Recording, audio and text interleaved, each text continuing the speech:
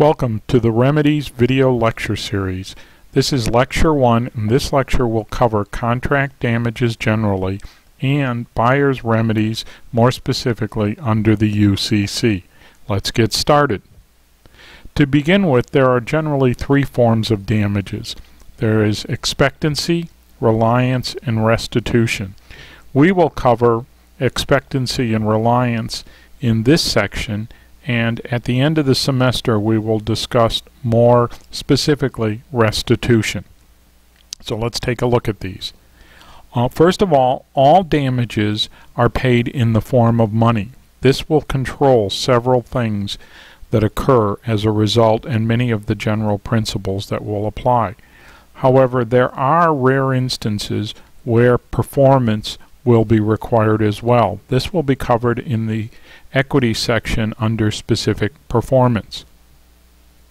There are generally three components to contract damages. There are general damages, which are presumed to flow directly from the contract. That is, those damages that occur directly from the breach, the failure to deliver, the breaching of the contract, the failure to deliver conforming goods are some examples of these.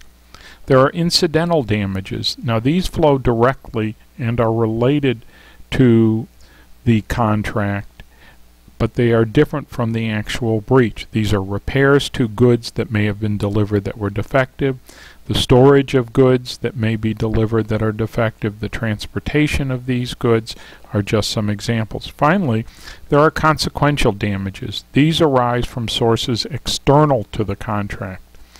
These would occur only because of things that happen outside the contract. The predominant example of this are profits from the resale of goods, where a buyer buys something, let's say tires, from the manufacturer, runs a tire store, and resells those. Well, if the manufacturer delivers the tires without any defects on time, without a breach of contract, the tire seller, the store, may not sell any of those tires because it has no customers, or it may resell them. However, if the contract is breached, it may lose this income, but this is a result of factors external to the contract. Several general principles will apply throughout contract damages, whether they are the contract of goods, construction contracts, rental contracts, and these are expectancy and reliance are not to punish the breaching party, but to compensate the non-breaching party. But also, they are not to overcompensate. The non-breaching party is not expected to get a windfall in both expectancy and reliance damages.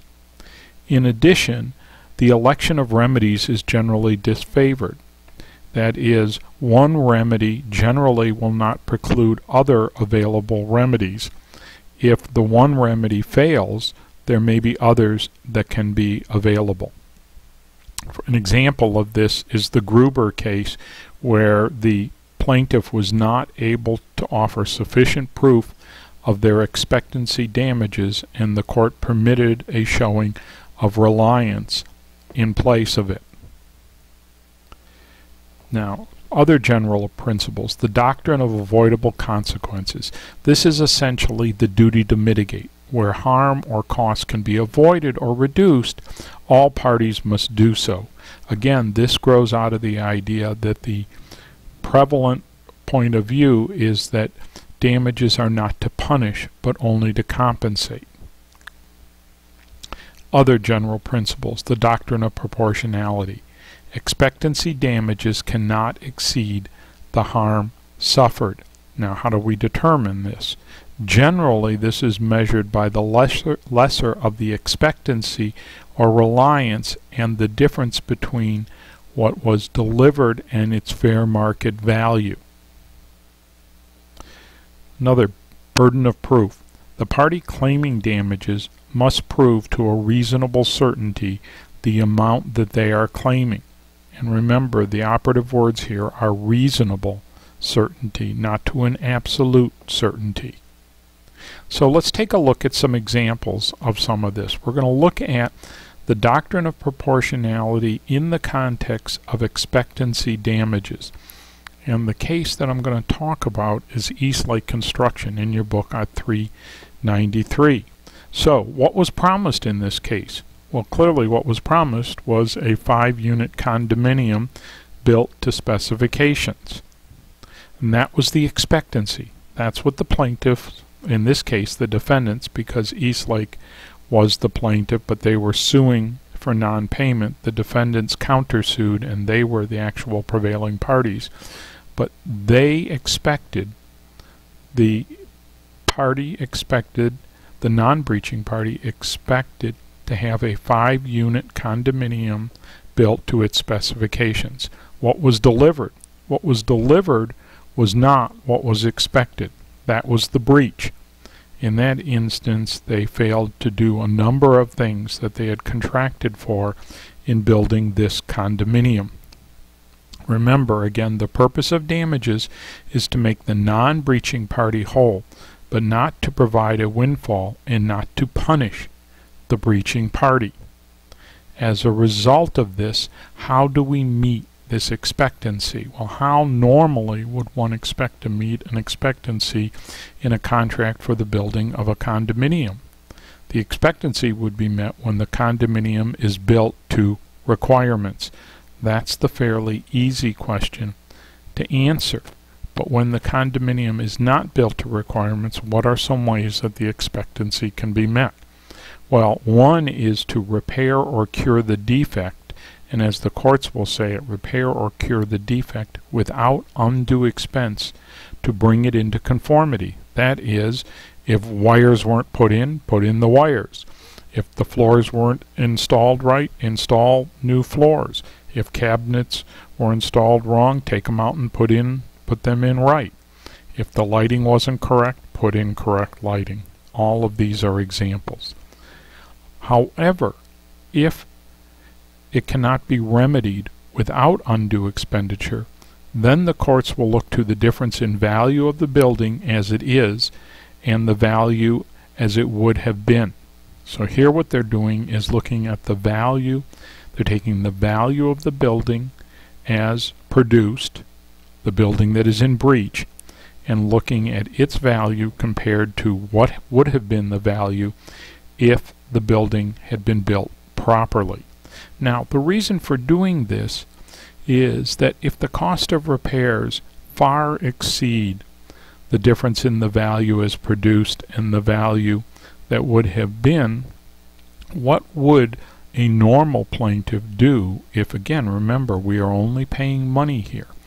A normal plaintiff, if they were given the money to cure the defects, and let's say the building is only worth $100,000, and with the defects it's worth $80,000, but to cure it, to fix it, is going to cost $50,000.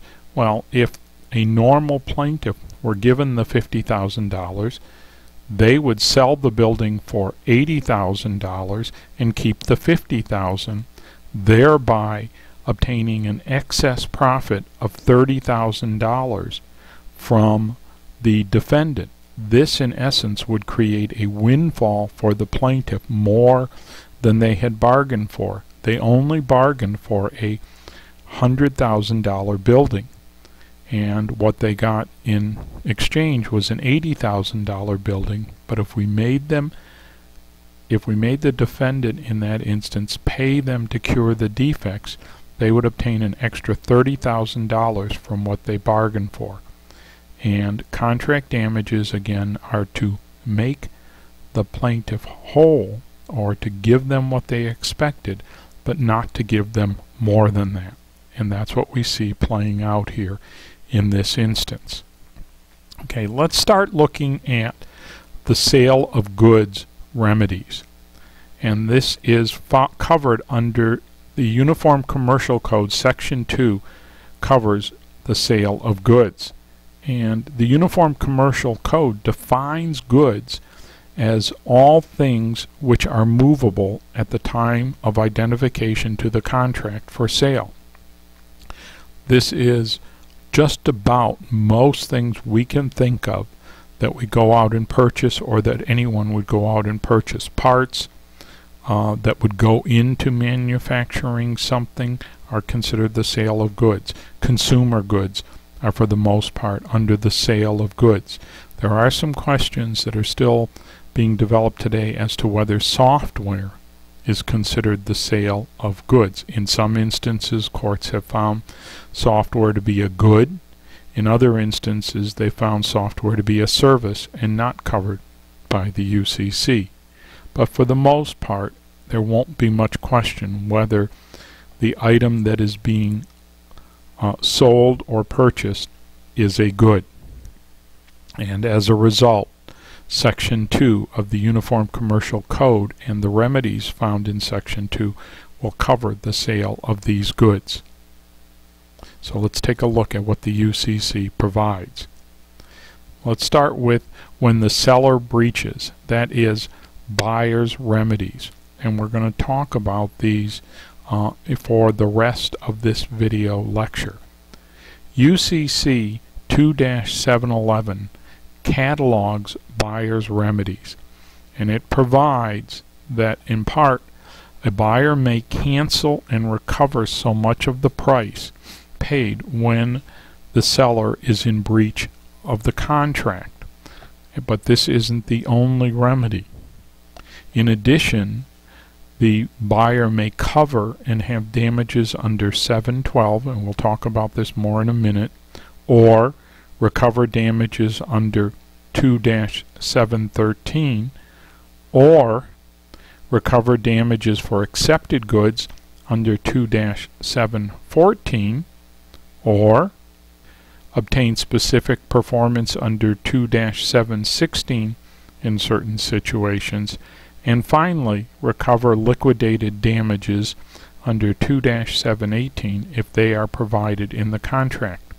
The rest of this video session will cover sections 2-711 through 2-715. We will cover specific performance in the equity section, and we will cover liquidated damages after covering seller's remedies. So let's begin with a review of buyer's remedies when a seller breaches. To begin with, the first section we're going to talk about is 2-712. This section provides cover by making in good faith and without reasonable delay any reasonable purchase in substitution. This is where the seller fails to deliver a good or provide a good, and the buyer goes out and obtains a substitute for that good. So if it's tires, they go out and buy other tires. If it's a car, they go out and buy a different car. If it's kitchen equipment, they go out and buy different kitchen equipment, etc. But they go out and buy. This, in part, flows from the buyer's duty to mitigate. If they can reduce the seller's damages, they must do so. And that's where cover comes into play.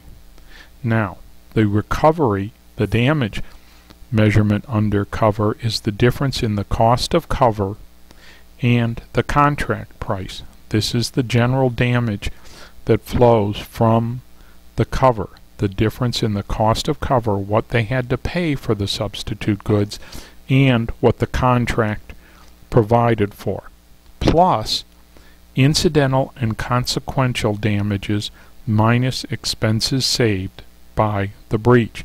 There will be instances where the breach will save money for the buyer, and in these instances those expenses that are saved are subtracted from the damages. We will talk more in a few minutes about incidental and consequential damages. If for some reason the buyer does not cover, they are not able to cover, they are not able to cover sufficiently, or in total, there are other remedies available. And that takes us to 713 for non-delivery or repudiation. This is where the seller does not deliver, or where the seller informs the buyer in advance of delivery that they will not be delivering and they're going to breach the contract. Here, the damages are the difference in the market price at the time when the buyer learned of the breach and the contract price. Again, this is the general damage that flows from this, and we will talk a little later about the condition here when the buyer learned of the breach. As you will read in your book, this becomes relevant when prices in the market, when market price is fluctuating, either up or down. Plus, again, incidental and consequential damages provided in 2-715, less any expenses saved, again, as a result of the breach. Finally, 2-714 covers accepted goods. When there has been a breach, when the buyer accepts the goods. In this instance, it's the difference at the time and place of acceptance between the value of the goods as accepted and the value as warranted. Okay, and by warranted, it's what was contracted for. So if the buyer and seller contract to deliver goods of a certain specification and those goods are not delivered, then the damage is, and the buyer decides to accept them and repair them, fix them, do something to them, then it's the difference in the value of the goods as accepted and the value as warranted. Again, plus incidental and consequential damages under section 715 in certain circumstances. So these are the three predominant remedies that flow to a buyer when a seller breaches. So finally, let's talk about 2-715. This is the section that covers incidental damages, which, as you can see here, include expenses reasonably incurred in various things that are directly related to the contract, such as inspection, receipt, transportation, care, custody of the goods that are rightfully rejected, and any other commercially reasonable charges. As you can see, this directly relates to the goods that were in breach and will flow from the contract. Next, under this section, we have consequential damages. As I said earlier, these are generally damages that are derived from sources external to the contract. And in this instance, this definition is that they include loss from general or particular requirements and needs of which the seller at the time of contracting had reason to know and which could not be prevented by cover or otherwise. That is, which could not be prevented from a general form of mitigation. Okay, so now what are some of these, and we'll look at them in more detail, and they're explored in the cases, but generally one of these would be lost profits. So if the buyer of the goods is in the business of reselling those goods, an external factor to a breach of the contract would be a loss of these profits. So if the seller, if the buyer owns a tire store and they buy tires from a tire manufacturer and they resell those tires, and the tire manufacturer delivers goods that are defective or fails to deliver those goods, then the buyer who then resells them will not make profits as a result of that. But the failure to make profits will come about because of the breach, but also by factors external to the breach of the contract. And these are lost profits.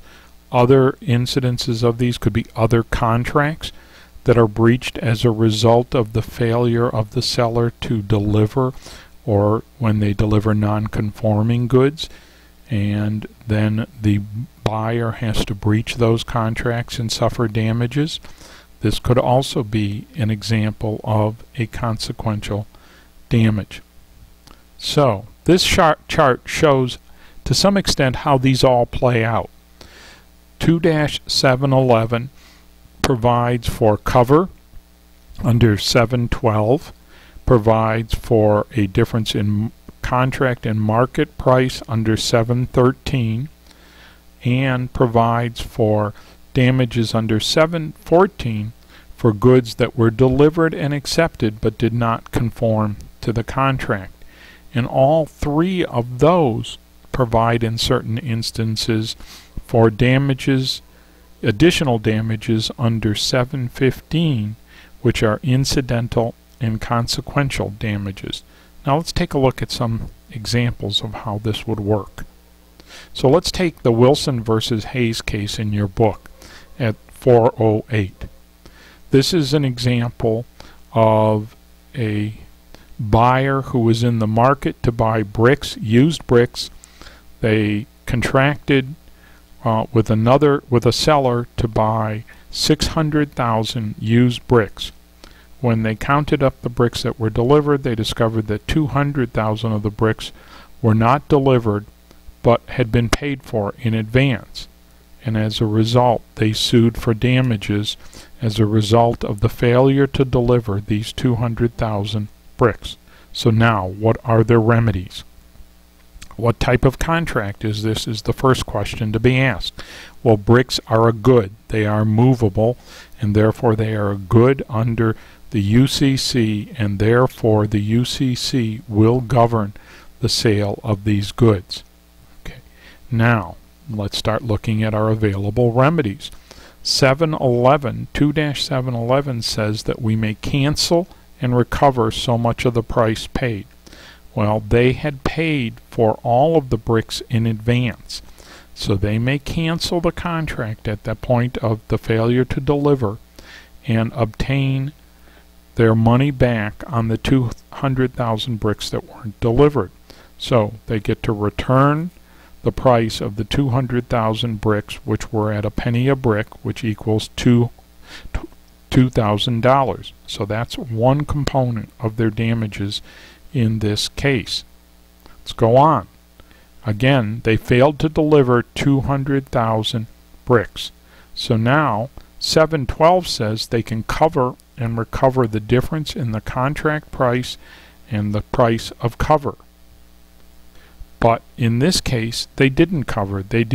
Wilson did not go out into the market and attempt to buy the needed or the 200,000 bricks that weren't delivered. But this isn't the end. Again, damages are cumulative. Under the UCC, they are not exclusive. And under this carries forward the general principle of the failure to use one damage does not preclude another damage or remedy. So let's see where we go from here. Again, failed to deliver 200,000 bricks. 713 provides for the recovery of damages for non-delivery or repudiation equals the difference in the market price when the buyer learned of the breach and the contract price plus incidental and consequential damages. In this case, there are a number of questions that are easily answered. Well, when did the buyer learn of the breach? Obviously, he learned of the breach when he counted the bricks after they had been delivered and learned that they had failed to deliver 200,000 bricks. The court found in this case, and obviously the buyer had presented evidence, that the market price in that locality was 5 cents a brick for used bricks. When you take that, you take the contract price of 1 cent a brick, you take the difference, which equals 4 cents a brick, times the 200,000 bricks, you get $8,000. Okay, which would be the amount of their damages. That is what the damage would cost. That's what it would have cost in the difference between the market price and the contract price in this instance, and that is what the plaintiff will recover in part. Now, there's more to this because Wilson wants lost profits. Wilson was in the business of reselling bricks, and had he gotten all the remaining 200,000 bricks from Hayes, he would have been able to sell them and make a profit of $6,250 for these non-delivered bricks.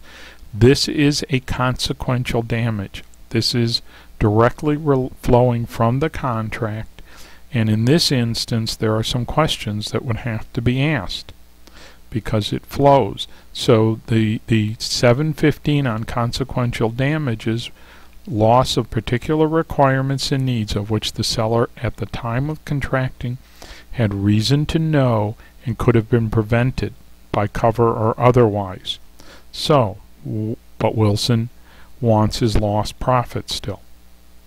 We've got consequential damages. There are two questions that need to be asked in order to resolve the consequential damage issue. One is, did Hayes have reason to know of resale and therefore the profits? In this case, I think it's going to be pretty clear that Hayes knew that Wilson was in the business of reselling bricks and making profits from them. The next question is, could the lost profits have been prevented by cover or otherwise? Remember, 715 has that clause at the end, which could have been prevented by cover or otherwise. How did these get answered? That's going to be up to you.